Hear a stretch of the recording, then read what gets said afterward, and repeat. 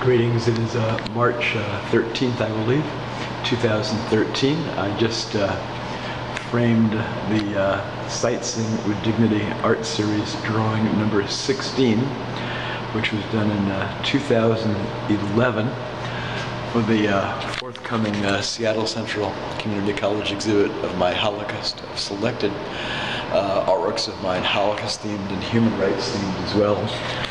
This drawing was based on, inspired by a photo I saw in the book called Without Sanctuary, Lynching Photography in America, which was published in 2000.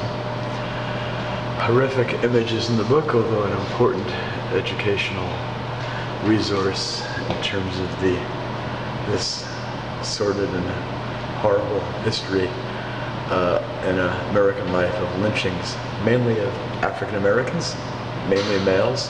There's one woman pictured in the book, African American woman, who was lynched. There are two Italian American immigrants who were lynched in Florida. They were perceived to be labor union sympathizers. This is in the 1930s. There's one Jewish man who was lynched, Leo Frank, around, I forget what year, it might have been 1919. Also in the Deep South. The drawing I did here is Rubin Stacey. No age was given. He looked to be young, African-American male, and he was lynched in Fort Lauderdale, Florida in 1935.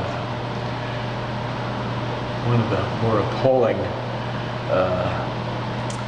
things about this history, at least in terms of the photographic part of the history, is that the photographs were frequently made into postcards, printers, publishers, and people would send them to their friends and relatives around the country.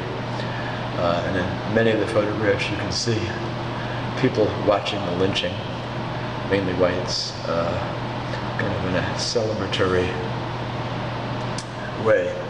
I chose to depict his hands and the forearm of his right arm there separated from his body, because when you look at so many of the photographs of these lynched people, when people are hung like in prison executions, the bodies hang straight down, but with so many of the lynching images, the bodies are completely contorted, like they've been torn apart, probably from being pulled, yanked,